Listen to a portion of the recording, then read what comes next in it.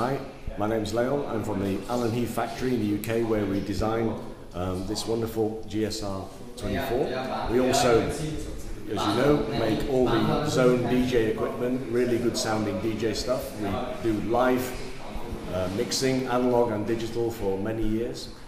In the past we had a specialized team working on radio, studio mixers and recording mixers. And we had a lot of success in this market, and we had a very good reputation for EQ and mixing systems. And recently we kind of moved into the live market. But studio equipment has become a lot more available now to musicians and producers because they use computers. So what we've done is we've looked at the problems associated with this.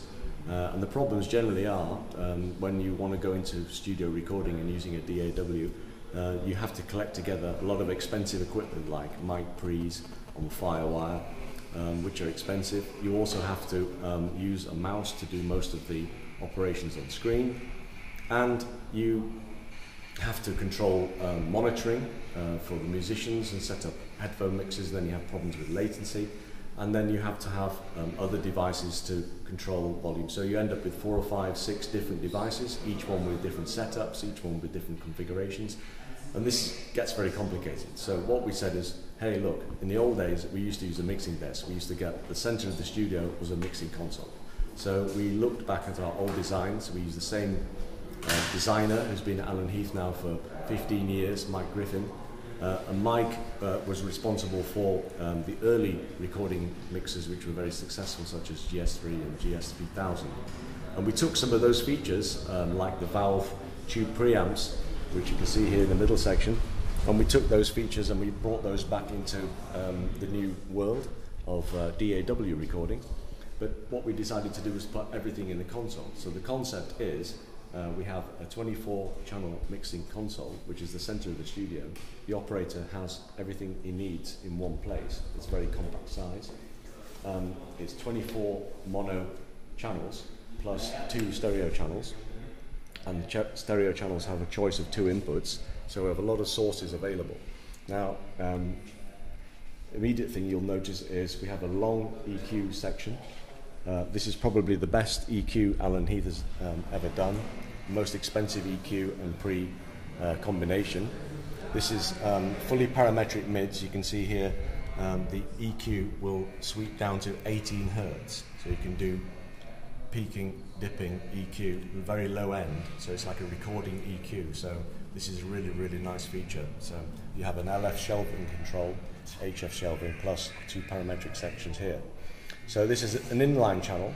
We also have 6 auxiliary sends, which is brilliant because if you want to set up headphone mixes, if you're plugging in all your instruments and you need to be able to set up a mix for a musician so they can hear each other, you have pre-fade or post-fade sends, and obviously you normally use these pre-fade, and you would set up maybe 1, 2, 3, 4 monitor mixes or maybe 2 stereo mixes, allowing all the musicians to hear what they're doing, which is the important job in the studio, is get everybody playing, get everybody listening to each other. If you try and do that in a DAW, you've got the problem of patching in mic pre, sending everything to a DAW, and then setting up monitor mixes from a DAW, so you've already got the latency of the recording path to consider. So this way, it's great, it's like direct monitoring. So plug in all your instruments here, you've got typical gain, polarity, and high pass filter in each path. You can set up monitoring, you get people playing, get people working together. You can then, in the control room, check on the signal levels and set up a house mix, a control room mix on the faders.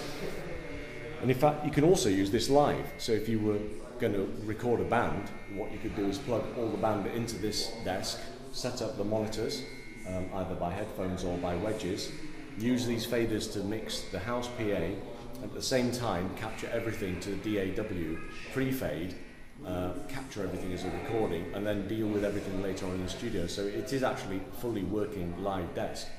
So that's something that some people have forgotten about when they're in the studio. So this is possible to take this out on the road. Then the advantage we have in this desk is these buttons here. We have 4 buttons, A, B, C, D. These buttons allow you to set how the channel strips interface with the DAW. So, for example, when this button is in the up position, the A button, then the channel will be sent to the DAW direct from the preamp. So you can have preamp and high-pass filter, and then the EQ will be listened to in the control room and by the engineer, so he can play around with that independent of recording. If you press the button in, then you will then follow the EQ to the send. So that means then you can use the EQ path. It's like inserting a really high quality EQ onto your recording feed. The other buttons then allow you to decide how the DAW interfaces with the insert point. If you bring the DAW back in, C, it's after the EQ, so basically the DAW path will be returned to the channel fader, allowing you to bring back faders for monitoring, setting up a mix. If you press this button here, the B button, then the return from the DAW will be for the insert point and the EQ. So now we have an analog EQ and insert point in the path from the DAW, which is great because it means you can then use previously recorded digital material, bring it back into the desk. You have the benefit of a nice analog EQ, you have a nice compressors or valve, outboard gear, whatever you want to use, and that's all in the channel path and then to the fader, and then you can return it to the DAW and track it again. There's 2 versions of this desk. One has non-motorized faders and the other one has motor faders. Both desks still have the opportunity to use Midi faders. So the last button here, D, allows this fader to become Midi fader, and then what will happen is when you move this fader and you've set it up in your DAW, then this fader will move the fader on screen. So in fact, you can use this as a giant MIDI controller for on screen. So another problem is mixing in a DAW, you end up having to use a mouse, clicking on faders, writing automated scripts, trying to do a mix, and you're always thinking about one hand. Whereas in the world of traditional recording, you know, it's great to get your hands on the controls, fade things in and out, listen to different mixes, and what this will do is will actually move the faders in the DAW, and then you can actually mix on screen using faders. So this is like a giant fader bank in MIDI. In addition to that, we have these sections here. We have a transport section which can be mapped to the DAW, so you can start and stop and go to the beginning and go to the end of the track, and some custom panels here. Some faders, some rotary controls, and a jog wheel and some keys. So these can be mapped to the DAW, either using a template. We have some templates for you to download, or you can literally do MIDI learning in the DAW. So if you're bringing up a plugin, or you have other systems on the DAW, again, instead of having to have a separate MIDI controller, you've got all your audio here, your monitoring, EQ and everything, and now we have MIDI controls built in, so that saved buying another MIDI device. Everything's here in the desk, ready to go. In addition to that, the solo keys here will also work with MIDI, so they have different modes. They can be used as pre-fade or post-fade solo points in analog.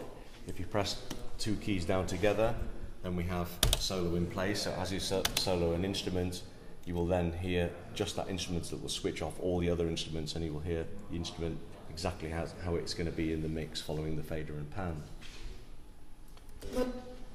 It is also possible to set up these as select keys as well to work with the DAW for muting and soloing on screen. So basically, if you take the time to get to know your DAW and interface it with this console, you have a really good working relationship.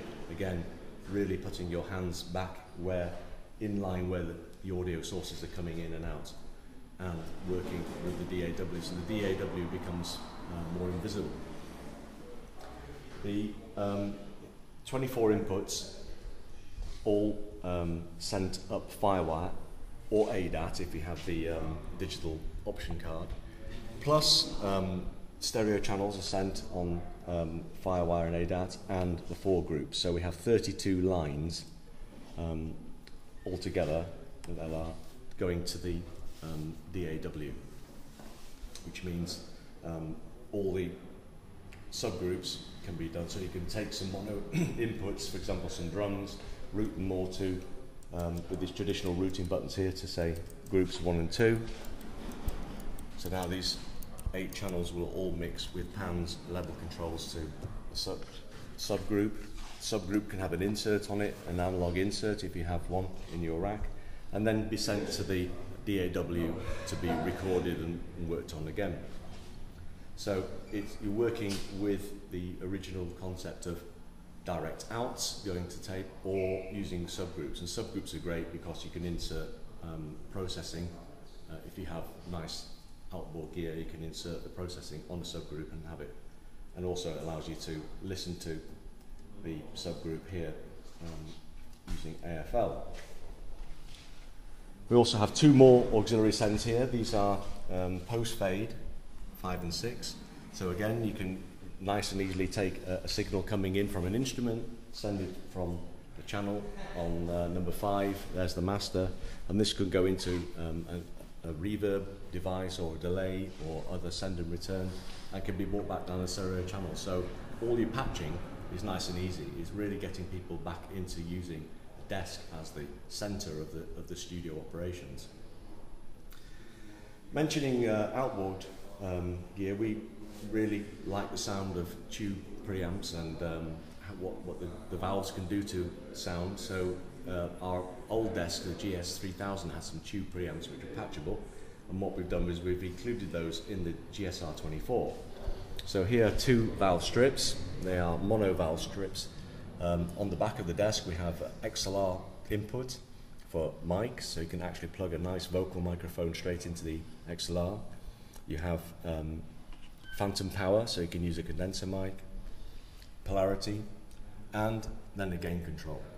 If you plug an instrument in here, press this button, you can use the TRS jack, and then you can plug in directly a keyboard, drum machine, synthesizer, etc., guitars, straight in on jacks. So you've got gain control. You can route it then to the mix, LR, or again to the subgroups, and then send it to the DAW. And this control, this is basically where it all happens. What happens here is this is a wet and dry control, and the more you turn up this knob, you'll see here the light will go red, and then what will happen is you will get a lot more drive and even harmonic distortion from the valve added to the signal path. So basically you can use this to sweeten up digital material, or send from a stereo. You can set up a stereo send, or even press this button here and route inputs from the DAW, for example a subgroup or a mix, back through the valves, set up the drive, level, pan, and then send it back out through the groups to the DAW. So you're basically inserting a valve outboard processing onto your DAW digital stuff. So really, in a nutshell, you've got everything you need to do high quality studio management. You've got the ability to handle a lot of channels, interface very seamlessly with DAW. You've also got great monitoring section here. We can listen to 2-track playback. We can change our control room speakers. These buttons here, so you can set up small speakers and other reference speakers and flip between the two. We have Talkback as well, so Talkback microphone is included, so once the musicians are set up and listening on headphones or in the studio from the control room, you can press this button here, talk here, and then the musicians will hear in the headphones. So again, making it really easy to communicate, because it's all about working with people and communicating with them, getting a good performance. So we think that GSR is bringing back those traditional values of the engineer, interfacing well with musicians, interfacing well with the recording, and having everything to hand in one place so they can do a good recording session. GSR has had a fantastic response on forums. We worked a lot asking people what kind of features they want, and everybody's been waiting for this kind of approach to come back on the market. The designer, Mike, he's worked for a lot of high quality audio manufacturers in the past. I mean, he's worked with Focusrite and Rupert Neve, and then he worked for Soundcraft on the Ghost, and he's been at Alan Heath for 15 years. So this guy has really got some good ears, and basically I can tell you that, you know, you're going to hear some really high quality and nice audio control in this mixing desk.